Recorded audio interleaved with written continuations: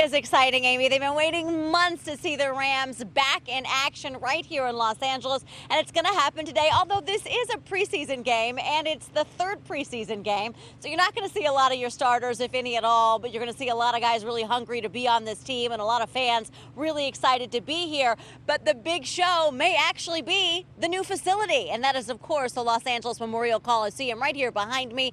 It's hard to see in there right now, but it's not hard to see those bright red seats across the way. That's because this whole place is brand new. Take a look at this video from inside the stadium. The renovation, which began in January of 2018, did drop the Coliseum's capacity from 93,000 seats to 77,500 seats, but there's a reason for that. It's because all these seats are brand new. They're a little wider, they're a little bigger, there's more room in the aisles, and so that means it's going to be a much more comfortable game experience for everybody who's coming in here.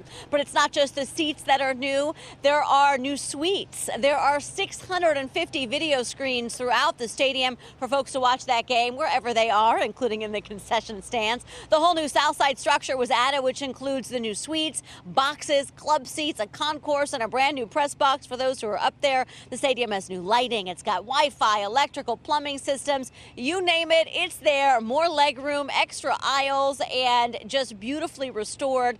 There is no public money that was used in this renovation either. It was entirely funded by USC, United Airlines, and private donors, and that's, of course, why it was renamed the United Airlines Field at the Los Angeles Memorial Coliseum. So here's what you need to know before you head out here today, and that's, of course, the main thing. The thing that changed last year was there's no printed tickets anymore, self-printed for the NFL. So don't try and print your tickets at home. You need to put it on the mobile app and use it on your phone that way, or you have to have those original tickets. Also, parking is $50 at all USC campus lots. Parking opens, the lots open 5 hours before kickoff, which is 1 o'clock this afternoon, and that's when folks can start tailgating. And don't forget to take Metro or ride-hailing services, or of course, you can also carpool to get here because that's going to be, traffic will be a nightmare.